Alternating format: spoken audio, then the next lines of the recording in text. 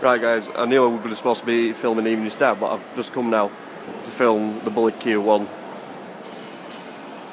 which were just decided to be made out of bits and bats which you can find in the yard, because this engine would have been used during the Second World War. And the reason why, because they just wanted to build an engine. But the funny thing is about these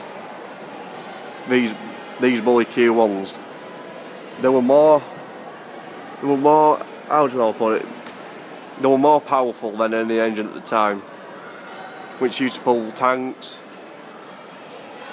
ammunition, cannons and everything.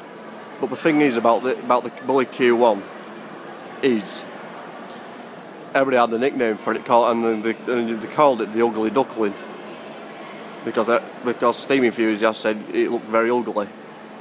But for when you were coming to clean out the smoke box door on this, there's a bit of a technical hitch which I never thought of. That when you're cleaning this engine out by its smoke box, you have to put a plank of wood across the buffer beams to clean it out, because it wasn't very satisfied for you to do that.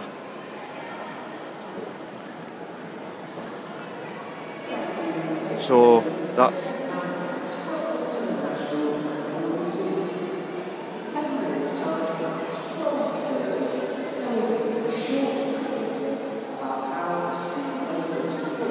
and then this is the on-off blow down cock. So you pull that to open it.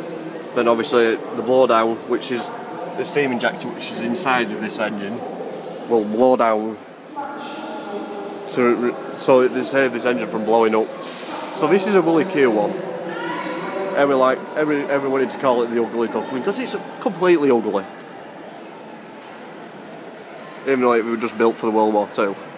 And it didn't have to be that spectacular. And this is the only survivor of the Bullet Q1. The rest of them did see active service until the late 60s, but like the rest of them all got scrapped. So there we go.